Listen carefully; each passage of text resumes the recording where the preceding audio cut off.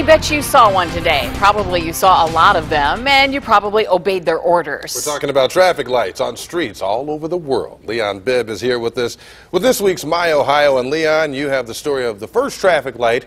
It came from a Clevelander. He was quite a guy, too, quite a guy. You know, we sometimes think traffic lights have been around ever since the first car. Not so. Before the early 1920s, the roads were a hodgepodge of drivers. There were no rules of the road until a Clevelander came along.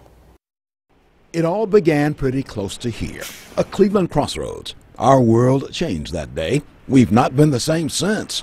It was an invention to help us maneuver through life. Invention of the traffic light in the early 1920s.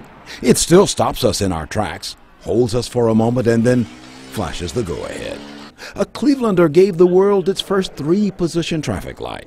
He saw the need coming because of an explosion of traffic on the roads in Cleveland and America. Life was changing. Right around the First World War and right after, there were so many new cars on the streets that people began to realize that there needed to be some kind of rules of the road. There were none. It was a madhouse out there. Drivers jockeying for position, changing lanes or turning without even glancing to see if somebody else was barreling through the intersection. Enter Clevelander Garrett Morgan, credited with inventing this first-of-a-kind traffic light. Before the light went up near East 105th and Euclid Avenue, a light bulb went off in Garrett Morgan's mind. Story goes it was in the 1920s. Garrett Morgan looked out his window. What he saw were Fords like this one, and Chevrolets and Dodges too, all bumper to bumper in traffic. Drivers were changing lanes and blowing through intersections without regard for the other guy. 2 or 3 cars get to the intersection at the same time. Who goes first? And if you don't decide that, then there's problems. Ed Pershey of the Cleveland History Center of the Western Reserve Historical Society has studied Morgan's story. Born in 1877, Morgan was the son of slaves. He moved to Cleveland in the 1890s and became a tinkerer of things mechanical. Into the 20th century, vehicles like these roared by. It took pedestrians fancy footwork to stay out of their way. There was fender benders in this car clutter and confusion world. So Morgan tried out his traffic signal, which required a cop to turn on the stop and go lights. It was a hit. So when they were all up in one configuration, all the traffic at an intersection had to stop. Part of the way down it could go slow. They were all the way down, depending on which way it pointed. This line of traffic could go ahead. This one had to wait. Garrett Morgan's idea started popping up worldwide. It was not an easy go of it. Morgan was black and struggled to get credit because of that. He had a disguise. He couldn't appear at places to promote his idea because he was African American. People didn't want any part of that. But the traffic signal caught on. Later, someone added red, green, and yellow lights. All this brought on more cars, affordable ones too. It's bumper-to-bumper automobiles.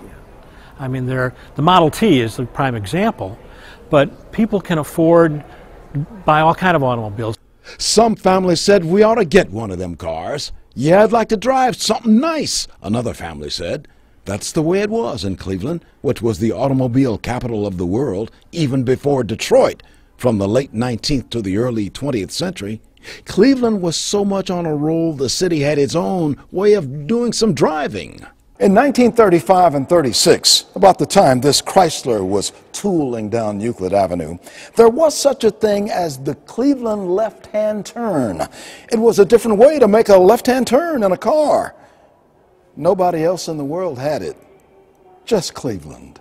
So big a deal it was, there was a how-to-do-it guide for out-of-towners. To make a lefty stay in the curb lane, through the light, make a gentle left, but not all the way, hang there for a moment. When you can go, take the full lefty.